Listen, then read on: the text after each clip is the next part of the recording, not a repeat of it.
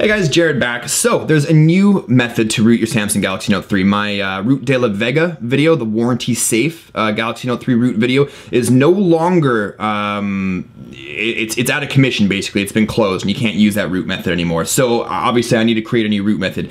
This time around though, I'm not going to do a warranty safe method. I'm going to basically do the same method that we've been doing for years, which is assuming that as soon as you root your device, your warranty is void. And I think that's the best way to do it. This is also the easiest way. So there's going to be a link in the description below this video. It's going to take you to this page here. We're going to be using Chainfire's CF auto root method. All right. So once you come to this page, there's all kinds of instructions in here. And I always recommend if you're new to rooting, you always take a look and read exactly what all this stuff says just for future reference. But this video is, for all intents and purposes, the visual aid guide to this. So it's not going to be in the first post. It's not going to be in the second post. You scroll down to the third post. This is where all the downloadable files that you're going to need are. In here, there's different variations of the Galaxy Note 3. Everything from the international one all the way down to the Chinese version. Now, in my particular instance, I'm Canadian, so I obviously click on the SM900W8. Obviously, for yours, you click on whatever corresponding one that you're going to need. So when you do click on one that you find that you need for your device, it'll take you to this next page here. And down here, all the way at the bottom, is the download link. So go ahead and download that. It'll take less than 2 minutes to download, obviously, of course, depending on your internet connection. And you've got it saved in a safe place. Now, I've gone ahead and taken it upon myself to save it in a folder on my desktop called Note 3. Oh, that's out of frame, isn't it? Anyways, Note 3 CF auto root. So I'm gonna go ahead and open that up, and that'll bring you to this zipped up file. Now, whether you're using WinZip or WinRAR, whatever, right click on it and click on extract here.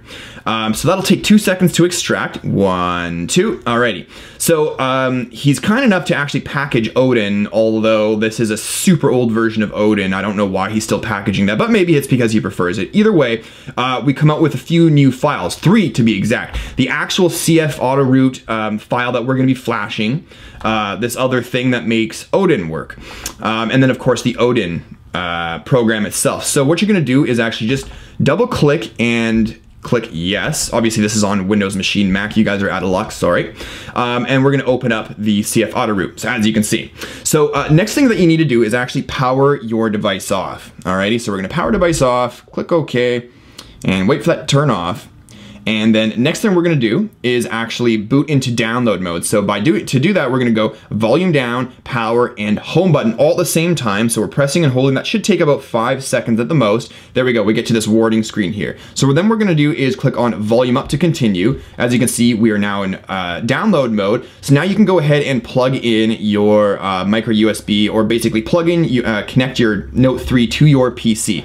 Once that's happened, and obviously all of your Samsung USB drivers are already installed on your computer, which should have been done the first time you plugged it into your computer when you first got your device. Anyways, this little box here will change color to yellow, as you can see. So the next thing that we're gonna wanna do is go to this little box here that says PDA. So go ahead and click on that, and we're gonna look for the folder or the file in your guys' case that I decided to store that folder. So there it is right there.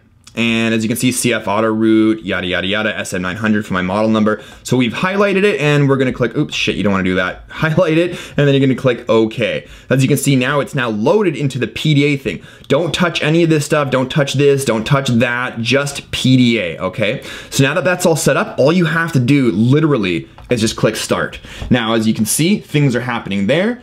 Things are gonna start happening on your phone as well. As you can see, a little progress bars going across. This is a very, very quick root method, all right? And as you can see, top left-hand corner, we're almost done.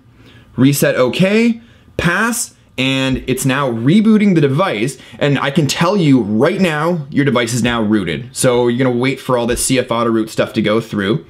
As you can see, lots of fancy things going on. I bet you guys feel like a hacker right now, don't you? Go ahead and pat yourself on the back. As you can see, rebooting in 10 seconds. It's now going to reboot the device.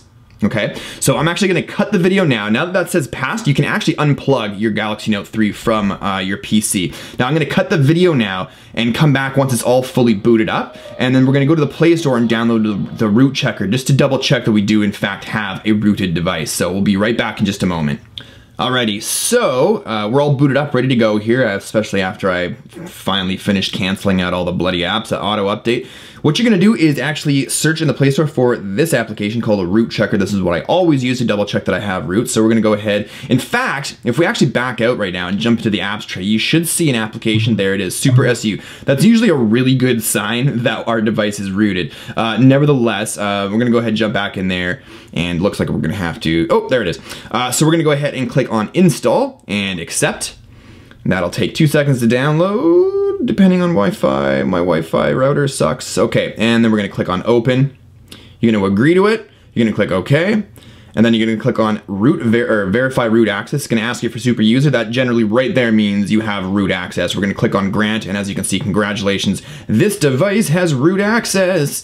And that's it. Congratulations, you have a new rooted Galaxy Note 3, and that was really, really easy. Took less than 5 minutes. Maybe the video took longer though. Anyways, that's it though, guys. Hopefully you liked the video. Hopefully you found it helpful. If you did, click that likes button down below. And if you want to see more videos like this one in the future, you might want to click on that subscribe button. Thanks as always for watching, guys. We'll see you in the next one. Cheers.